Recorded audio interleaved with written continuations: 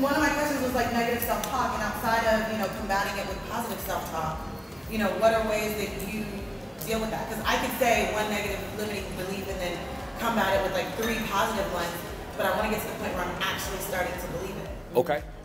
The only way you can actually believe in something is 2 steps. Number 1, surround yourself with the right environment, the positive environment, the right one that raise you up, has the same goal. You're already doing that, Nicole. But the second one you ain't doing yet. Is you gotta see some kind of growth. You gotta see some kind of growth. It's like you go to work out.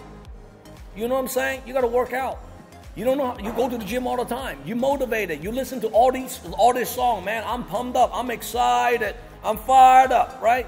You're working out, but you're working out the wrong way, and you don't see your body change, right? You ain't got no growth. You ain't got no result. Guess what? After 90 days, man, I don't want to go to the gym no more.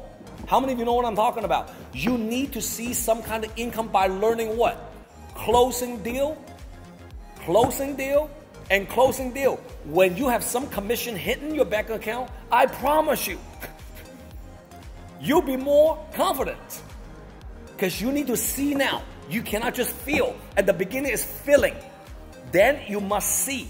Feeling gotta come first, then you gotta see some kind of result. You're missing the second part, which is the important part. Got it? All right.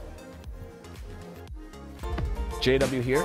If you like my content, comment below and download my JW Just Win app. See you next time.